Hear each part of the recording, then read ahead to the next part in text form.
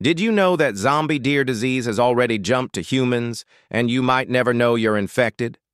Chronic wasting disease turns deer into literal zombies before killing them. Infected animals lose massive amounts of weight, drool constantly, and lose all fear of humans. They stumble around like the walking dead until they collapse. But here's the terrifying part. The prions that cause this disease survive cooking temperatures and stomach acid. That means contaminated venison can still infect you even when fully cooked. Hunters across 26 states have already developed similar symptoms after eating infected deer. Memory loss, coordination problems, and sudden aggressive behavior. These prions literally eat holes through your brain tissue, and there's no cure. Once infected, death is guaranteed. The CDC has now confirmed the first human cases linked directly to contaminated meat consumption.